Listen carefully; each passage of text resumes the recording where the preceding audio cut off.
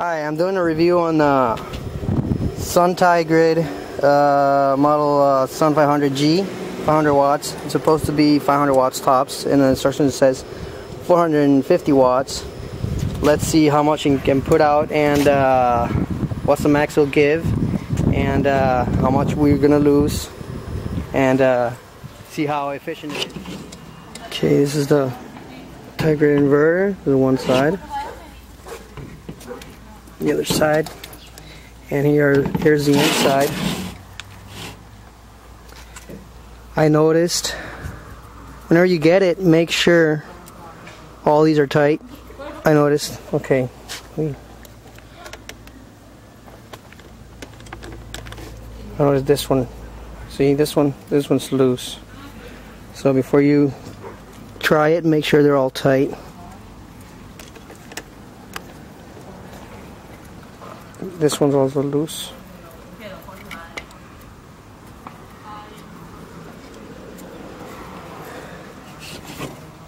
It's got a 20 amp car fuse.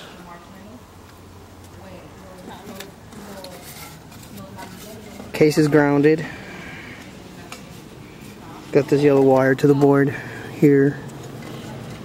It's grounded to the corner inside. I have 4 panels. They're supposed to be, I'm not sure how much they are. I got them as 100 watt panels. I purchased 20 of them, but I have to finish the rest. I got to frame them, put the junction box, and a lot of stuff. Anyway, there are 72 cells, and their cell is 5x5. They're supposed to be 100 watts, but they're giving out around 130, 120 watts, so maybe they're 150. Okay, right now I'm going to plug in one of these and let's see how much this Tigrid gives out. Okay, we're getting 216, 22, 20, we're going to 100, I'm sorry. So I'm going to put 120 watts in the input, and on the output we have 97. Now it went up to 100. The fan turned off. Now this is my second test. The first test, I had this extension cord. I used it as a DC. It's a 12 gauge. It's I think it's 50 foot. I grabbed all my DC from the panels and I moved it to the table over there because I was in the shade. But when I got to the 4th panel, I realized the input was going down. So on the input, instead of having 480, I was getting 360 something. So I knew I was losing DC in the input of the Tigrid, so I wasn't going to be able to get good numbers. I moved the Tigrid to the back, so I'm getting the current, I'm getting the voltage right off the panels, and I'm using the extension cord to the outlets. So let's see what the numbers are right now. I'm going to go ahead and plug in the second panel. And okay, we got the second panel plugged in. We got 2 panels. It's supposed to be 240 around there, and panels are giving out right now 245 watts. 245 in the input, and the output we have 214 watts. Let's go ahead and plug in the 3rd panel and see what the numbers are. Okay, I got the 3rd panel in. 3rd panel, so it's supposed to be 360 watts in the input. We are getting 353. I don't know, you can't see it. 354, 355 watts. 354, 355 in the input. And we have 297, 298, 299, 300. We have 300 watts on the output, max.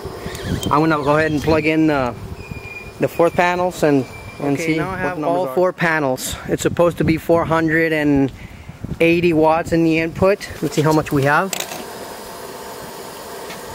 We have 462 watts input, 31 volts.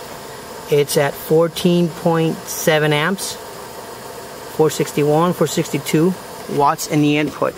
And the output we have 383 384. Okay, so it didn't go out much.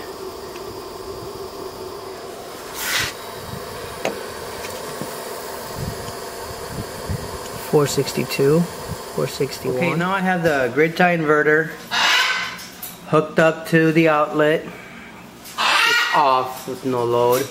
Trying to see if I can get a readout on the standby, and it's showing 0. On the instructions it says it's 0.5 watts. This thing is pretty accurate, so if it would have been 1 watt or 2 watts, it will show there, so it's probably less than a watt. Compared to the power jacks I've seen, they talk about a lot that you got to unplug them because they take a lot of current. Well, I don't see this one taking any while it's not working. Okay, this is a chart I made for the readout of the test we had. This row right here is the number of panels of solar panels. This one is the first test. This is a DC input voltage going to the grid. This is the output of the first test. So with one panel we got 118 input watts and we got 104 output on AC current. Now when we jump to the second test, on the first test, these numbers on the first test, I was running a 100-foot extension cord from the panels to the tie grid. It's a 12 gauge, so I was carrying my DC voltage on that extension, and I was losing a lot. When I came down to the last panel, I was supposed to be getting around 460 or 480 on the input, and I was only getting 362. I realized I was losing between my panels and the input of the inverter. So that's when I decided to make the other test. Now on this other test, numbers might change. It might be different for some other people, because on this one I took the voltage directly from the back of the panels. I had my tie grid in the back, and then I had to put an extension cord. That same extension cord is 12 gauge, 100 foot, to the nearest AC plug. So on that one, on the first panel I got 120 watts input, 105 output, and then 245. With one panel we got the 87.5 efficiency. Now this is based on the second readout, okay? Not on this one. With two panels, I got 87.3 efficiency. With three panels, which is around 300 watts, we got 84.7 efficiency. And with four panels, we got output of 383. We got 82.8 efficiency. This is the difference right here. This is the difference between the input and the output. So with one panel we lose 15 watts. In two panels we lose 31. In three panels we lose 54 watts. And in four panels we lose 79 watts. The way I'm going to use them, I have 20 panels, so I might tie them individually. Two panels for one tie grid of these. So I'm probably going to be using them at 214 watts, 245 input. It's the best efficiency I saw, 87.3. That's what I come up. I hope this helps you guys. If you have any questions, let me know. I will be doing this on Sun 300 that I also have. And thank you for watching.